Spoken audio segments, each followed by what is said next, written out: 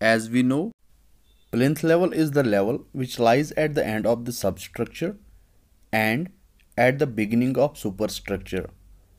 The beam which is provided at the plinth level is known as plinth beam. This is the first beam constructed after the completion of foundation.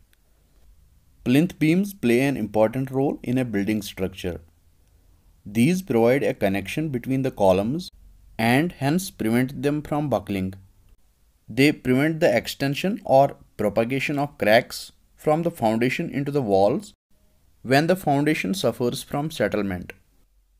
Plinth beams distribute the load of superstructure over the foundation in an evenly manner. The size of plinth beam depends upon the lateral and axial loads acting on it.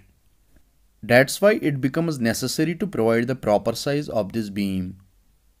In addition to that, we must know what quantity of steel should be provided for a particular size to avoid any cracks in the walls of the structure caused by any settlement.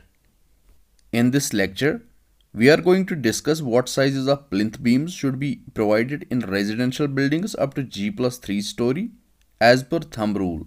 I am also going to discuss about the details of steel reinforcement provided in each type of plinth beam. Before starting this lecture, if you haven't subscribed my channel, please subscribe it and don't forget to press the bell icon so that you don't miss any updates in future. Now let's start with our today's topic. If we want to construct ground floor only, the minimum size of plinth beam should be taken as 9 inches into 9 inches or 225 mm into 225 mm. For this size of beam, we should provide a minimum of 4 number of steel bars, 2 at top and 2 at bottom, having a minimum dia 12 mm plus tie bars of size 8 mm spaced at 150 mm center to center.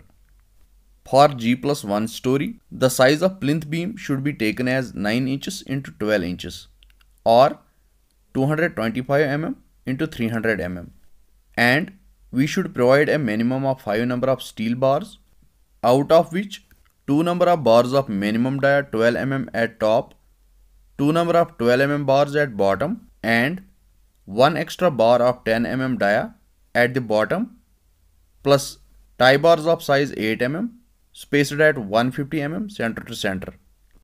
For G+2 story, the beam size should be taken similar to G+1 story building, that is 9 inches into 12 inches, and we should provide 5 number of steel bars, out of which 2 number of 12 mm bars at top and 3 number of 16 mm bars at bottom, plus tie bars of size 8 mm spaced at 150 mm center to center.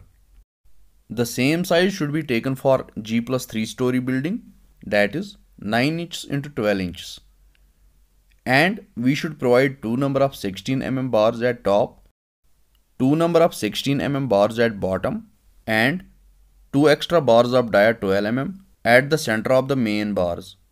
Again, tie bars of size 10 mm spaced at 150 mm center to center. So this was all about this lecture. If you like my content, please subscribe my channel and don't forget to press the bell icon so that you don't miss any updates in future. I have created a compiled PDF of my lectures which is based on material quantity calculation. This is an overview of the PDF which is based on various topics of quantity surveying. If you want to download this PDF, you can get it from the link given in description.